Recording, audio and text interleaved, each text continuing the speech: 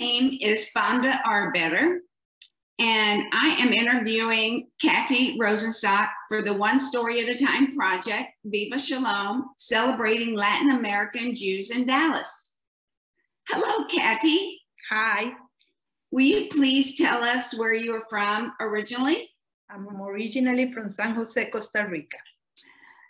And talk about when and why your family originally immigrated to Costa Rica. Both my parents came to Costa Rica as teenagers.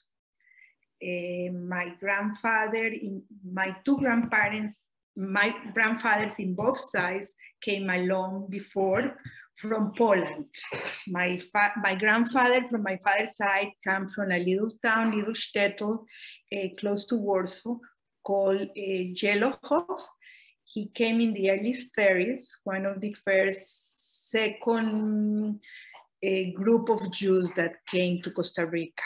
The first group of Jews that came to Costa Rica came in the 1800s, and they assimilated. They didn't build a community. My grandfather was one of the first ones.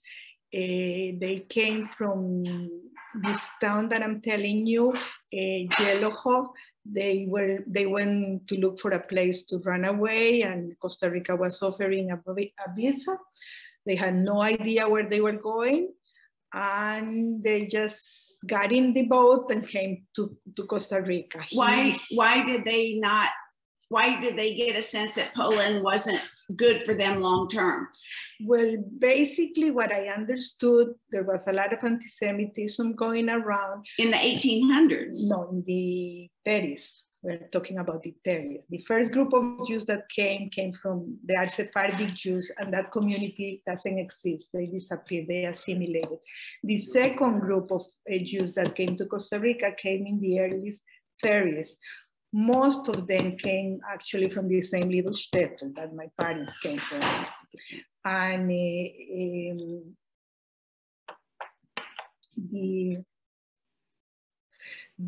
so they recognized early on that Poland was not going to be good for them. For what I understand, there was a lot of financial issues also. Like the shtetl where my father came from, they were very close to the Russian frontier. During the First War, they were the ones making the boots for the Russian army. Once the war was over, that was no longer a business. So they just were very poor. They were looking for new opportunities. They all have very big families. My grandfather came first. Then actually there's a story that he arrived in Colombia, and there were people from his town in Colombia. They told him to stay in Colombia, and he stayed, he started working, and they put him in jail because he was illegal. So he had to wait in jail until the next boat came, and he arrived in Costa Rica. He was, my father was the oldest. He saved money for a few years and brought my father, that was 18 years old, the oldest of the family. The story of my father's side of the family is really interesting in the sense that they were 6 more children, and it would have taken a very long time for the family to save the money to bring everybody. And my grandfather played the lottery from Panama and won the first prize. And that money saved my family. They were able to come to bring the whole family to Costa Rica. So what is your grandfather's name? My grandfather's name was Dov. Spell it. D-O-V, last name Brochberger, R-O-C-H-W-E-R-G-E-R. And who did he marry? He married Sarah Roskovich. And this is the picture of them. Spell Roskovich. So can you see? This is my Brochberger grandparents.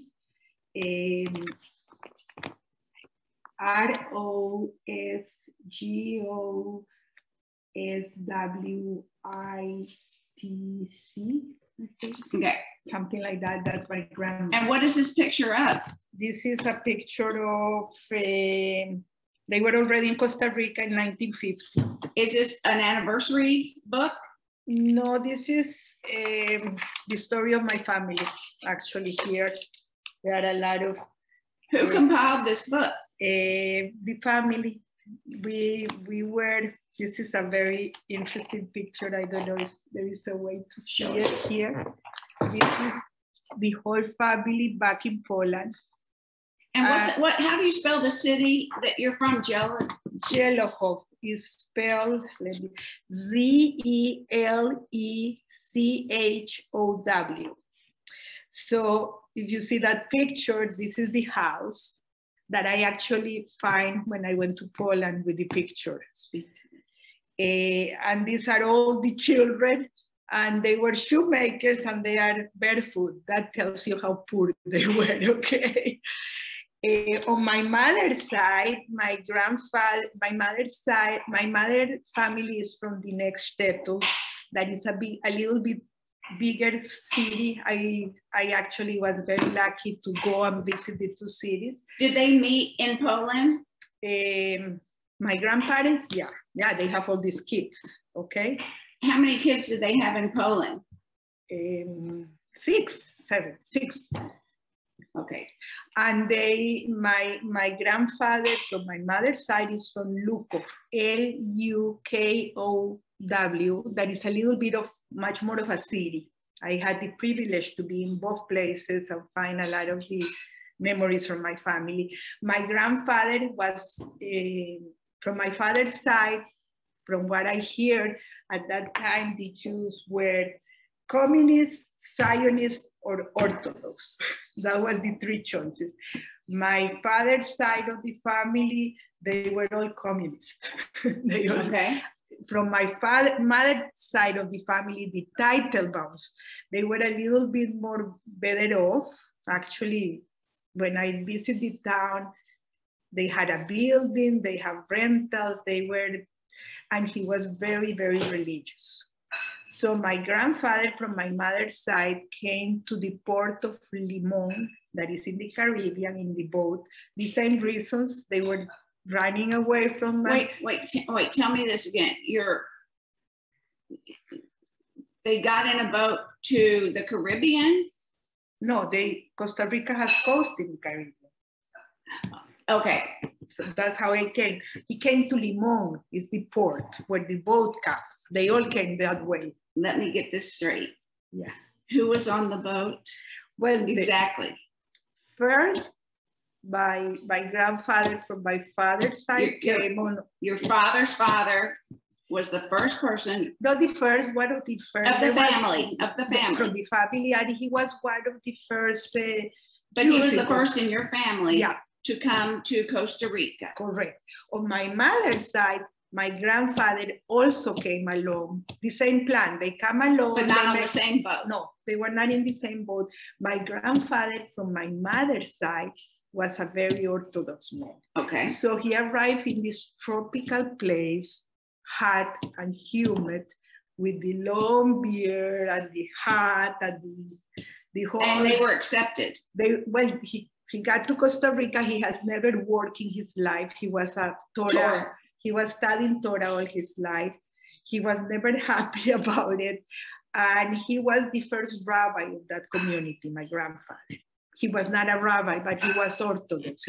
And you spelled his name before.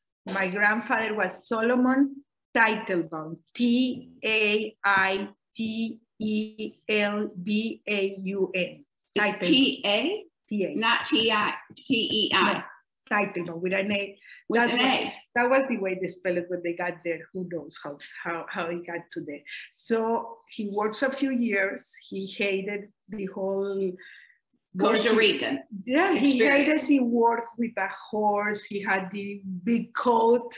All what he believed and understood. Totally out of sorts. Totally out of place. He brought my uncle Moises, that was studying to be a sofer. Again. He writes Torahs. He wrote Torahs? Yeah, right. So they were very, very religious people. So my uncle also came to work, and they were a little bit misplaced. You know, the experience of my father when he got to Costa Rica, he was very liberating for him. The people were very nice. Costa Rican people were always very welcome to Jews. And my father felt like everybody was a Jew. He said, it looks like everybody's a Jew. Costa Rica, there are 3,000 Jews, but if you ask a Goy, they will tell you that there are 1 million Jews. Let me ask you something.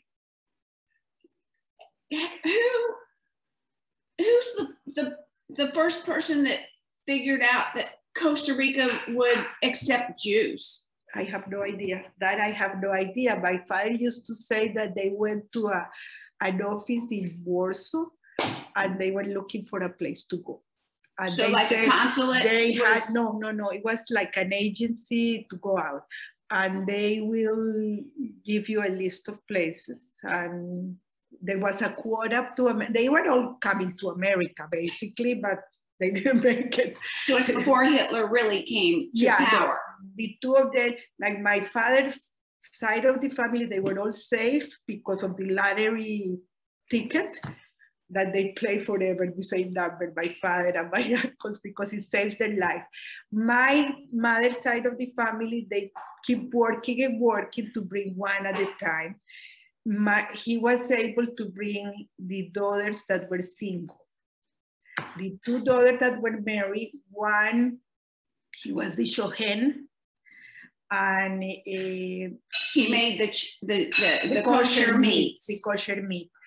He was supposed to get in the boat on a Saturday, and he refuses. So he was killed with 6 children. And the other one, they didn't have the money. They were doing it by steps. And the oldest one had 2 children, and she was killed with her husband. So you have family that was killed. My mother's 2 sisters and their families were killed in the Holocaust.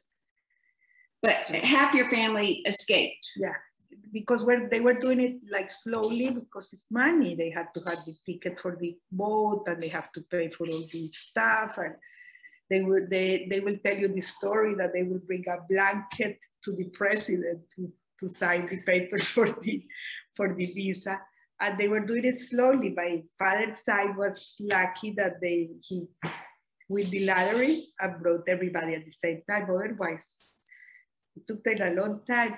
And in Costa Rica, I don't know if the other Costa Rican Dallas sides told you the story, but the Jews came to be clappers. You know what clappers are?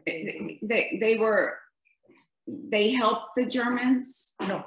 Clapper, that's where they make a living. They will buy, let's say, 4 blankets, and they will go house to house selling the blankets. And the population was so poor, they couldn't pay the 3 colores that the blanket cost, so they will sell it in credit. Okay. So they said that the Jews established the credit system in Costa Rica because my grandfather, first he will go on a horse. He goes to this house, so he make a point, this is the yellow house across the thing or whatever, and they put 20 cents and 20 cents. And that's how the population of the country got access to stuff that they never had before because they were very poor. Did they make the blankets? No, they bought them, but they were given on credit, and they come every week and make the rounds and charge. I still remember my father's. I was not alive when my father was a clapper, but I remember the cards. It's a card. They had the yellow house on the corner. They all be 3 colores, and they pay 25 this week and 25, and that's how they make their money. So, what year did your grandfather come to Costa Rica? I think 1930. And your mother's family came close to that? I cannot say which one came first. But and around the same time, I know that this grandma of mine, Bubasara, she had the kosher house, most of them were just men that came to make a living and bring their family. So they all stay at my grandma's, and she was in charge of the kosher food. And show me some of the other pictures of your family. So this gentleman right here, what did I do? This one? This one here is my mother's father. And tell me his name. Shalom Teitelbaum and Gita. He was a very severe religious. He was the rabbi. He was the rabbi for a while because they didn't. He cut his beard. Yeah. Well, this is probably many years later, you know. They were, I have a lot of respect for all of them because the first thing they did a Hebrei Kedisha to got a little place to bury the dead, and they did their little social area with their shul. They make sure that there was always a minyan if somebody has to say Kaddish. And being such a small community, well, I went to a Jewish school from preschool to high school, half day Spanish, half day Hebrew. And they had division and their pride, and they were very poor. They were making a living, but they really wanted to establish the Jewish rules. So they had teachers. They brought teachers to teach the kids bar mitzvahs, and slowly, I am the number 4 graduation from the school. The fourth class? The fourth class, yeah. So my father was very involved with the board of the Centro Israelita. So tell me about your siblings. Okay, my parents got married in Costa Rica. They came, my mother was 12, my father was 18 when they came. They were very few. So they make a shidduch between them. My mother always used to say that if they were in Poland, they would have never accepted my father because he was not religious, okay? So, but he was Jewish. Yeah, you take whatever you have. Mm-hmm. And my parents had a very hard life. My oldest brother, Henry, that is this one. This is Henry. He got polio in the 50s and was always in a wheelchair. Is he living now? No, when he was 16 and I was 4, he had a surgery because he was in a lot of pain, and he passed. So that's my oldest brother. Then I have my sister, Susie. Was there a lot of polio in Costa Rica? I assume. But that was before the vaccine. Okay. So yeah, in the 50s, there was a lot of polio here too. My father took my brother to the United States, and he was in a hospital in how do you call it? One of those that helped them with the pain and everything for 6 years. Rehab. So, rehab. It's a funny story because when my number 5 granddaughter was born, they live in New York. So she was born, I figured out that she was born in the hospital in the Upper West Side. Where Henry was? Where Henry was. Oh, wow. Yeah. It was so special. So then is my sister, Susie. Where's Susie's picture? Susie's picture. This is Susie. And where's Susie living? Susie lives in Costa Rica. And she married? She's married to Bill and she has 4 children. One of them lives here, Moshe. Is married to the Jacobson daughter, to Lauren.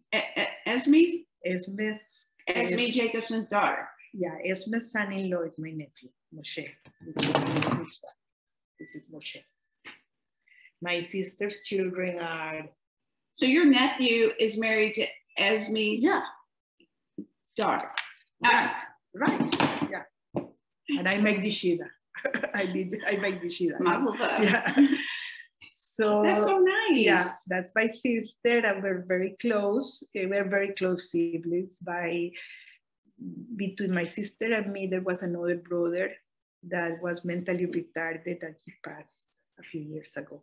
And this is Cyrus. This is Cyrus.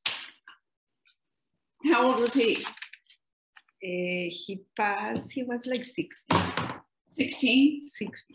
60? Yeah, he was an adult. He was An in adult. institution. Yeah. And any others? And then my baby brother, after those problems my parents had, I have a brother 8 years younger than me. Okay. He lives in Israel. And what's his name? Benny. Benny. Benny. This is Benny. These are And- my parents. Wait, Benny's married? Yeah, Benny's married. And he, In Costa Rica, there is a tradition that when the Jewish kids finish high school, they go for a year of Akshara in Israel. of course, a gap year. Yeah, in Israel. Right. So my brother, who's very, very bright, always said that he wanted to live in Israel. And he got, during that year, he got ready to enter the Technion, which is like the MIT in Israel. And he got in. So he stayed. And he married Gila. Okay. She's from Istanbul. Okay. And he was a classmate. They have 2 kids. That's, well, this is a very old picture. This is Gal and Karen. Karen is a doctor in Beersheba. And she has a little girl, 1.5 years old, and is pregnant, finishing the. So what does your brother do? My brother is an engineer. He works for many, many years for IBM, and Gila works for another one of those big, they have the same type of job, but now they have changed. They live in a beautiful place south of Haifa called Zichron Yaakov. But they also have an apartment in Tel Aviv. Oh, tell me about your children. Okay, well, you don't want to hear about my husband. Not yet, okay. These are my 3 kids.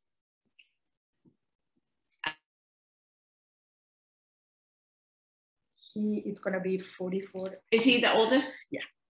This is Aaron, he is 40, and this is- Wait, how do you spell it? A-R-O-N. Oh, A-R-O-N. And this is Javi. Javi. Javi is gonna be 34. So 44, 40, and 34. They are all married. Eric is an attorney. He lives in New York. This is his second wife, Sarah.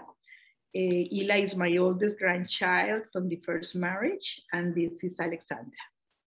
Beautiful. He is 7, and she is a little bit older than Javi. He is almost 2 years old in September. Then Aaron is, Sarah is an attorney too.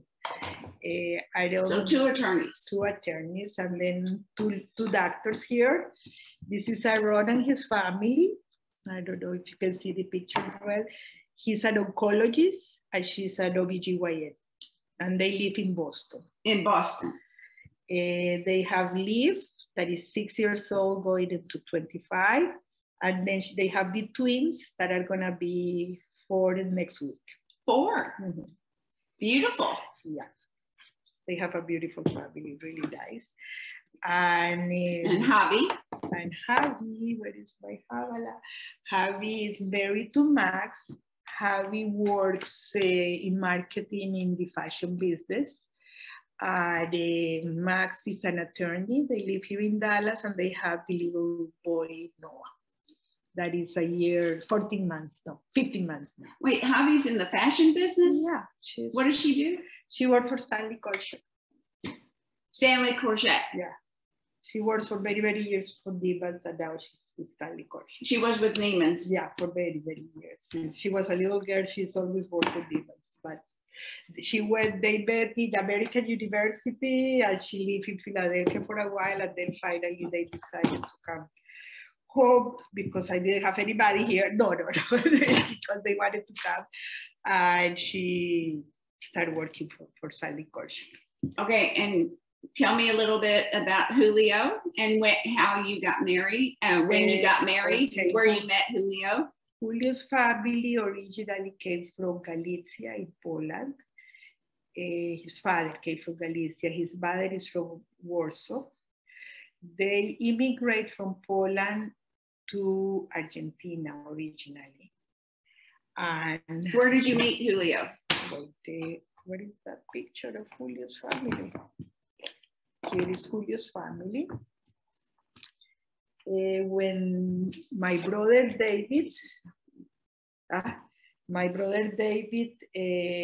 was born in Argentina, but Julio's father lived in Costa Rica. Julio's brother lives in Costa Rica, and he was doing very well. So he asked his brother to come, and they moved to Costa Rica, and Julio was born in Costa Rica. He lived when he was a little kid in another province. And then when he was a teenager, they moved to San Jose. And we met they had a very, at that point, we had like a Zionist Scouts, like an organization for kids. And he was very involved. He was the head here. And of course, you fall in love with the head of the place. He went to Israel during the 6-day war and came back and was the leader of the Zionist movement. And that's how we met. I think I know him since I was a little girl. We got married in 1975. And we had doctors in Costa Rica need to do a year of social service before they become officially doctors. So we got married because I wanted to go with him, and I was very young and they wouldn't let me go. Right. So we spent a year in a little town, a coffee town, like 2 hours from San Jose, called San Marcos de Tarrazú. We lived there for a year and then moved back to San Jose, where I finished my studies and he finished his residency. And we had our first child. Eric was born in Costa Rica. Then we both got a scholarship to go to England to study. I did my master's there. In Indiana? In England, London. Oh, in England, in London. London. So I did my master's there, and Julio did his. What did you study? I studied population studies. I had a BA in sociology. I did. From which college? From Costa Rica, in Costa Rica. And then I did. What's the name of the college? University of Costa Rica. Okay. That's where I did my first degree, and my second degree, I studied 2 more years, and it was a combined degree called Ciencias Sociales de la Salud, like social science in health. Okay. And then from there, I got a scholarship from the World Health Organization to study population studies in London. And Julio did his endocrinology there. And how did y'all come to America? Right. So we went there for 3 years. My second son is British, Aaron. Yeah. We brought him back to Costa Rica when he was 8 days old. You traveled with an 8-day? Yeah. All to Costa Rica? Back to Costa Rica all the way. Well, we went to Miami first, but the boy didn't want to do the breeze. He said, I am not doing a breeze, and you're taking him to the other side of the world. So we stayed in Miami for a few days, and then he was like 3 weeks old when he got his cat. Yeah, you need to be young to do those things. And then we stayed in Costa Rica. That's a story. That's a story, I know. I have a very big work family there. Actually, at one point, I had the biggest family in Costa Rica. Everybody was related to me. We love Costa Rica. We love growing up. It was very special times and very warm, very family. Lots. It's home. It's home. It was hard for me to go to England. It was really hard. But then we were looking forward to come back home. At that time we arrived in Costa Rica. It was a very huge financial crisis in Costa Rica at that point. Julio always wanted to come to the States. And in order for a physician to be able to practice here, you need to take like 3 million tests. And he was always taking them, and finally he finished. So he came for an interview here. Julio's brother lives in Dallas. So we wanted I didn't know he had a brother. He has a brother. He's a rheumatologist. David. A rheumatologist? Yes. What's his name? David.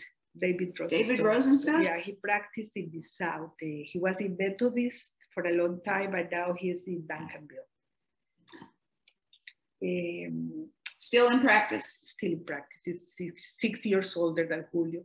So we tried to come to Dallas, and Julio got a position with Southwestern. And we said, okay, let's try it. And it's 40 years later. So they brought him in from Costa Rica? Yeah. So we decided it was really hard for me to leave Costa Rica.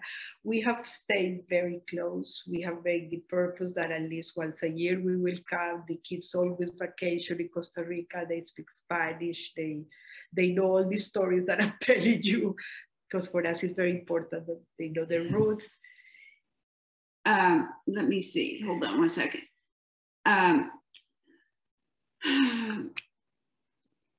Hold on one second. Tell me about what it was like at the beginning of your life in Dallas and your introduction to Jewish life here. Was it the school? Was it the synagogue? Well, what happened, I always lived very immersed in Jewish life. Immersed, absolutely. I always, well, socially, religiously, very Zionist. Absolutely. Etc. So we had 2 little boys at that point. Javi was born in Dallas. I have 3 different nationalities in my family. So we came poor, okay, we couldn't afford a whole lot of things, but Jewish studies was a priority. A new doctor starting out. Yeah. Yes. So for us, it was very important that the kids get Jewish education. So we started the kids, Eric was in kindergarten and Aaron was in the twos. When we came here, we went to Shalom when it was still in Sheriff at that point. And it was, they adapted us. It was my family. Everybody has a South African accent. When we came here, it was so funny. This is not the accent that I was. You brought the Latin American part. Yeah, so it was at that point, Shalom was a school full of foreigners that grew up very similar to us. Like South Africans, for instance, they are very British and very proper and everything, but they have their Jewish identity is very similar, like us. So it was a very easy transition. I make a lot of friends and the kids were friendly and I felt at home. I really felt at home, the JCC, but basically the school, after that joined Sheriff, we became very close with Wendy and Stefan. Because Tell of the us school. Who they are. Wendy and Stefan were the second rabbi at Sheriff Israel. Wendy was the Judaica head at the... Wendy Weinberg and Stefan Weinberg, Rabbi Stefan Weinberg. Rest in peace, Wendy. The girls became very good friends. It was an automatic thing. My Jewish identity was just part of it. And I've always felt very welcome by the Jewish community. Very, very welcome. It was the only hard part is that this place is that pretty, and Costa Rica is so pretty. So what do you do on the weekends? You watch the Cowboys game. It's like... Well, we have a good airport. Yeah. You can go anywhere you want easily. Yeah. So, but this has been a great place for us. We raise a family here. We have a lot of friends. You have done very well. I work with him. It's been a great place. But the Jewish community was ultra welcoming, and I really find my place in Shalom Schechter. So you get together with all your kids and all your grandkids all the time? Tell me about the traditions with your family. Well, as I told you before, it was very important for Julio and I to have that relationship with our families back in Costa Rica. So we have made a tradition at the beginning. We always go the last week of the year. Oh, between Christmas and New Year, every year? Every year I meet with the kids, always. Everybody comes? Well, I'm talking when they were little, and then... from New York and from Boston? No. When they were little, everybody was... somehow we have kept it. It's been like 1 or 2 years. Like 1 year there was sick cat. The girls were about to get pregnant, so we went to this. But somehow that, because they are also busy, sometimes they are together 3 days and one stay longer and the other stay. But we have tried that. 10 years ago, we bought a condo at the beach with that purpose. So sometimes we go also in the summer and everybody comes. Now we're building a house there. We're going to sell the condo, building a house. And the idea is that's how I see it, that the kids will spend a lot of time. The parents are very busy. They can deposit the kids in my house, and you'll take care of them. Yeah. I think that even the little ones have some sort of relationship with Costa Rica. They know that the beach, because it's a fun place, so they have good memories. And at this point in my life, that's what I want. I want my legacy to be very Jewish, but very Latin. And they have gone, as I said, I have this humongous family. I try not to miss any good occasion. So I go millions of weddings and bar mitzvahs and birthdays, and very close to my family. So anything else you want to say as we wrap this up? What else can I say? You showed every picture you want to show. I don't know if I think I have. Well, this is a picture of my parents on their wedding day. And what day was that? They got married February 16. 1 year, could that be? I don't know. In the 20s? No. Oh, no, the 50s. No. 50s? 40s, baby, because I'm number 40 in my family, and I was born in 56. So probably in the 40s, yeah. Probably has Show it again. It probably has Show it again. So good. Tell me their names. Jose Brochberger, Berta Teitelbaum. They both passed 2 years ago. When did they pass away? My father passed in 99 and my mother passed 5 years ago. Yeah. Well, Katty, it's been a pleasure interviewing you. And I appreciate all the wonderful information. Well, I hope you get a taste of what my life was. We're lucky to have you here in Dallas. Thank you. Yeah, it's been a good place for us. Costa Rica was a very good place for my parents, for my grandparents, and for my whole family.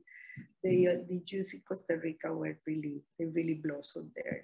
And it's a beautiful community with a lot of institutions. And as I said, people think that we are a lot more than we are, because they are very successful in academia, government, business, banks, everything.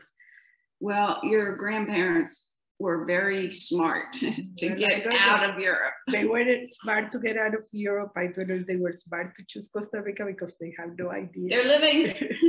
My mother used to say that she was in this Polish school. The teacher was very anti-Semitic. And she came to say that she was going to Costa Rica. That's how they say it in Polish. And the teacher got in the map and started looking and looking, and she couldn't find it. So she made fun of my mother. She was a little girl, and she still remembers her last time, her last memory, she remembered that teacher making fun of this Jew that was going no place because she couldn't find it in the map. She couldn't find Costa Rica on the map. Well, but so the teacher knew that she was leaving to go to Costa Rica? My mom told her she was moving to go to Costa Rica. That's how they say it. And the teacher made fun because she couldn't find it on the map? That's funny. That's funny. It's painful. That's interesting. Yeah. It was painful for her. She remembers until she was. I can't believe she even told the teacher. Yeah. Well, their stories are like, I love the stories. I had the opportunity to go to Poland. Julio was lecturing in Poland. So he asked them, that was many years ago. I went again with the March of the Living, and Poland looks very different now.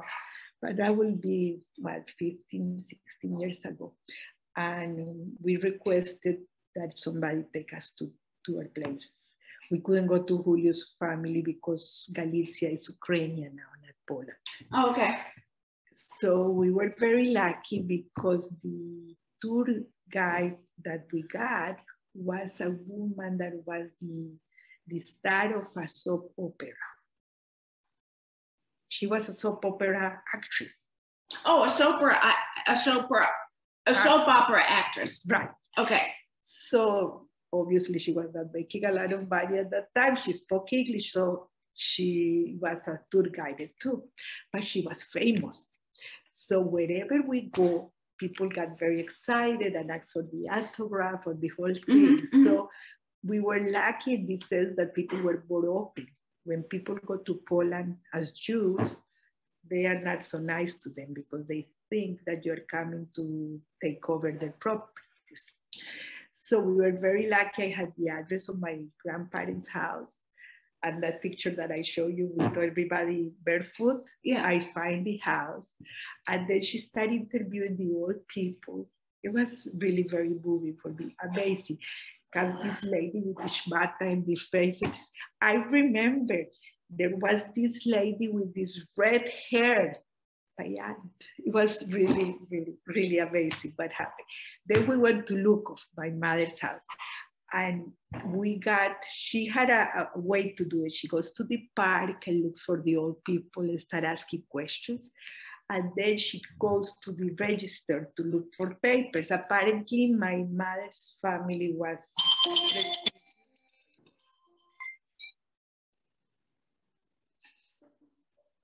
So they knew him.